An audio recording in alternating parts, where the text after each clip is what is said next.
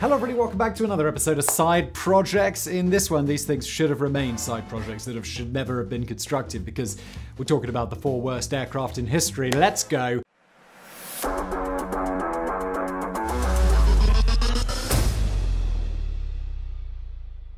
In many respects, the world's worst aircraft, like their infamous 4-wheeled counterparts on the previous video, biggest flops in automotive history, which you should definitely check out if you enjoyed this video, or cars, or our videos in general. Thank you. Like Cadillac Cimarrons, Edsels, and Chevy EV1s with wings, they're among the worst flying machines for a variety of reasons, including lousy design, atrocious safety records, and entirely too much marketing hype that far exceeded the aircraft's actual abilities. In those examples, I'd definitely be like, I'd rather it be overmarketed than unsafe. It's a plane. It could crash, and you could die horribly.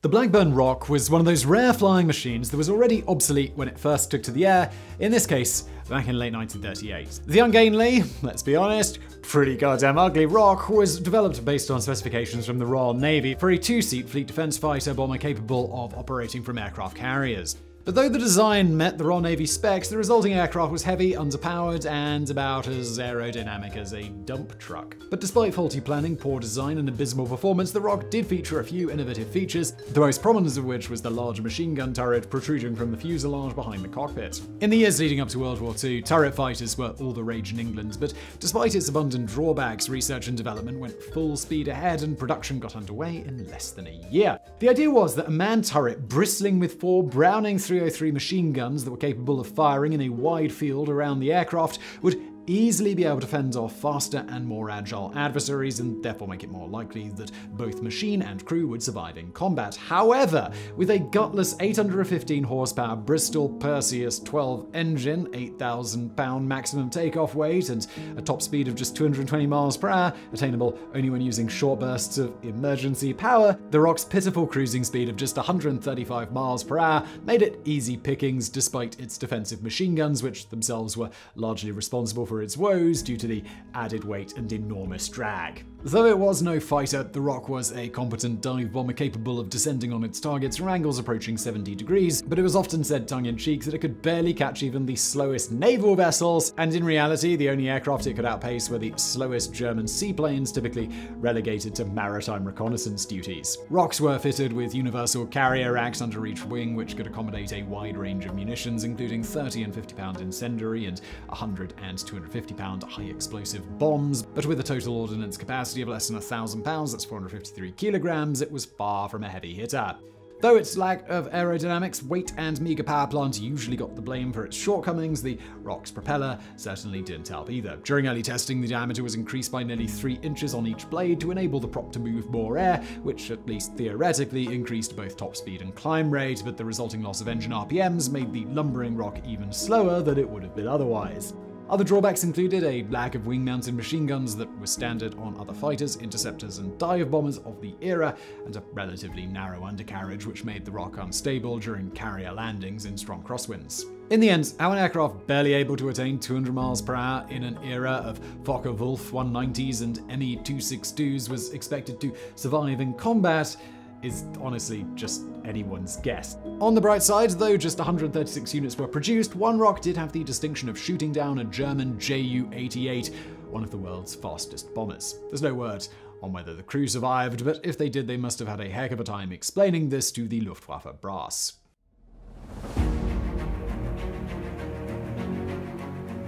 Billed as a cutting-edge all-purpose aircraft capable of propelling Western air forces into the future, the F-104 Starfighter was an expensive, overhyped dud with an abominable safety record that included nearly 300 accident losses and more than 100 deaths. In fact, it's no wonder that the German pilots who flew 104s referred to them as Widowmakers, and US Air Force aviators weren't thrilled with theirs either.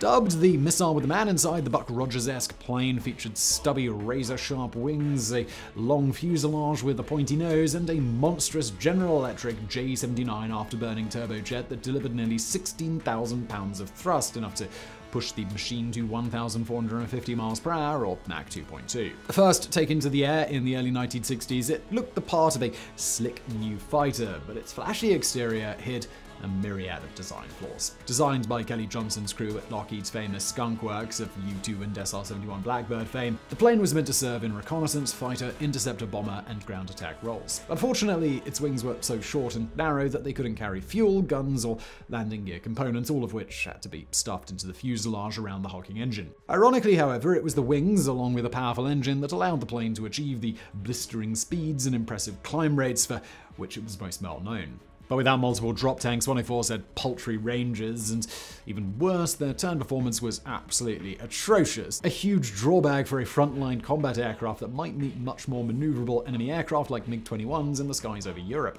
In addition, F-104's initial radar package wasn't particularly powerful, which made it suitable only as a daytime and clear weather fighter/interceptor. With a 20mm Vulcan rotary cannon, heat-seeking missiles, and a 4,000 pounds, that's 1,815 kilogram bomb load, it was potent, but its deficiencies dwarfed its attributes. But though the USAF quietly pushed the unwanted plane to the proverbial sidelines well before it was originally slated to be retired, it was hawked relentlessly to foreign countries like Italy, Turkey, and West Germany. West Germany alone was the not-so-proud recipient of more than 900 examples, most of which were upgraded versions capable of operating in inclement weather as interceptors and ground attack aircraft, though at 2,000 pounds heavier than the American version with no corresponding increase in power, it wasn't particularly well suited to either role. Especially when engaged in ground attack, the aircraft needed to quickly respond to pilot inputs, like when the ground was approaching at 400 miles per hour. And the reality is the plane just couldn't do this very well, again, largely thanks to the small surface area of its wings. Deep insult upon injury, it was discovered that Lockheed executives had bribed German officials into purchasing the F-104 when it obviously wasn't what they needed. But the scandal was swept under the rug after telling procurement documents were mysteriously destroyed. Nearly immediately after introduction in the early 1960s, aircraft losses and deaths began piling up both stateside and in Europe. In the case of West Germany, many pilots had been trained at Luke Air Force Base in sunny Arizona, but they had serious trouble taking what they'd learned back to their home country, where cold, wet weather was common. Now, that's not normally a big deal, but with the F-104, such meteorological trivialities were often the difference between life and death in an unmaneuverable plane with exceedingly high stall, approach, and landing speeds, yet again, thanks to the tiny wings. Statistics show that in West Germany alone, between 1 and 2 dozen starfighters crashed every single year between 1968 and 1972, and even after significant safety modifications were made, losses continued at a rate of about 10 annually, until the aircraft was finally phased out in the late 1980s. Determined to make the most of their investment, Italy flew the 104s until 2004, despite losing nearly a third of its fleet to crashes in the previous decades.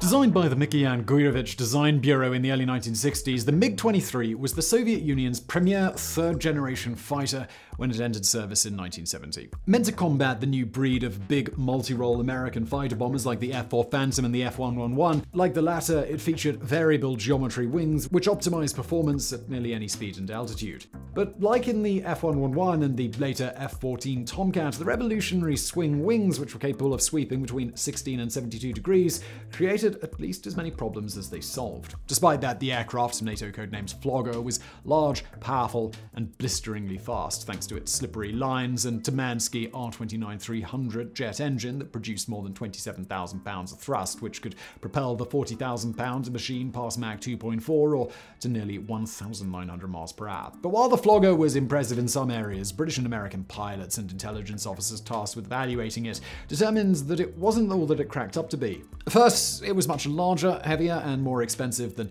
its predecessor, the MiG-21 Fishbed. It was also difficult and costly to maintain, it sucked down fuel at an alarming rate, and sported an engine that needed to be changed out after just a few hundred hours of flying time, which required the entire fuselage to be disassembled into 2 pieces first. In addition, its engine was more suitable as an interceptor rather than a dogfighter because under high G-loads, extreme torque could cause the compressor shaft to bend and the turbine blades to fly into the intake, destroying the engine instantly. In fact, the MiG-23 was such a colossal letdown to export customers around the world that many nations who bought them opted to keep their old MiG-21s in service instead of using these new birds. Though it was definitely egg on the face of the Soviets, who touted the plane as a new wonder weapon comparable to anything in the West, they made the most of the situation by selling new engines, spare parts, and technical services for hard currency, which they desperately needed. On the positive side, it was the first Soviet fighter to field a look-down, shoot-down radar, and one of the first to be armed with beyond visual range guided missiles. Production started in 1969 and eventually topped 5,000 aircraft built, making it the most produced variable sweep-wing aircraft in history.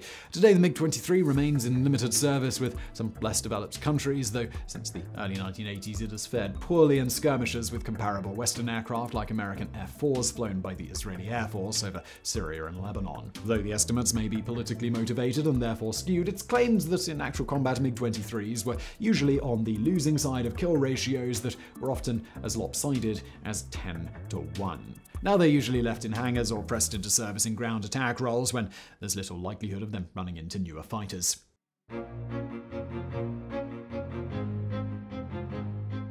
Despite its often fatal door problems that tended to make the headlines, the McDonnell Douglas DC-10 has actually got a lot going for it. This attractive jet sported 3 powerful turbofan engines, could transport nearly 280 passengers, had a maximum takeoff weight approaching 600,000 pounds, that's 272,000 kilograms, and fully fueled, it could travel more than 3,500 miles, which made it a good choice for long-haul intercontinental flights. Not surprisingly, when it was introduced in the mid-70s, orders poured in from all over the world, and when all was said and done, nearly 400 units were built. That said, in the annals of contemporary commercial aviation history, the DC-10 claims one of the worst safety records of all time, as evidenced by a 1974 Turkish Airlines crash that killed nearly 350 passengers and crew just after taking off from Paris, and a 1979 disaster that killed more than 270 in Chicago. And there were more. Many more. The DC-10's main problem was that, unlike its competitors, it was equipped with doors that opened outward instead of inward. Though it might seem like a trivial matter, inward opening doors had been standard equipment on airliners for decades, and for good reason. They're very safe. On the downside, inward opening or plug doors ate up valuable space that could be used for passengers and cargo, and in an uber-competitive industry like commercial aviation, pinching a few pennies on each flight could pay huge dividends in the long run. Originally, the DC-10's design incorporated plug doors, but in response to a last-minute request from one of its biggest customers, American Airlines, MD changed to a new outward-opening door system that not only freed up interior space, but had the added advantage of shaving nearly 30 pounds, that's 13.6 kilograms of excess weight. But unfortunately for those who would fly on DC-10s, the new doors weren't tested adequately under real-world conditions, and they were ultimately responsible for a number of catastrophic crashes, or as they're referred to in aviation lingo, loss of hull accidents. Though it's believed that no FAA rules and regulations were actually broken during testing, it highlighted a number of areas in which safety took a back seat to politics and convenience, and as a result, hundreds of lives were lost. In fact, many claimed that there existed between big manufacturers like McDonnell Douglas and regulators an all-too-cozy atmosphere, though it evaporated quickly when planes started falling from the sky and everyone started pointing accusatory fingers at everyone else. This was certainly the case after an incident on June 12, 1972, in which a DC en route from Detroit, Michigan to Buffalo, New York, lost a door over Windsor, Ontario, Canada. Though the incident wasn't fatal, it highlighted serious flaws in the aircraft years before the aforementioned fatal crashes, yet the FAA dropped the ball purportedly after things were smoothed over on a phone call between the agency's top official and the president of McDonnell Douglas. All told, DC-10s were involved in more than 50 accidents and incidents and suffered 32 hull loss accidents, crashes that resulted in the deaths of more than 1,200 people. So I really hope you found that video interesting. If you did, please do hit that thumbs up button below. Don't forget to subscribe, and as always, thank you for watching.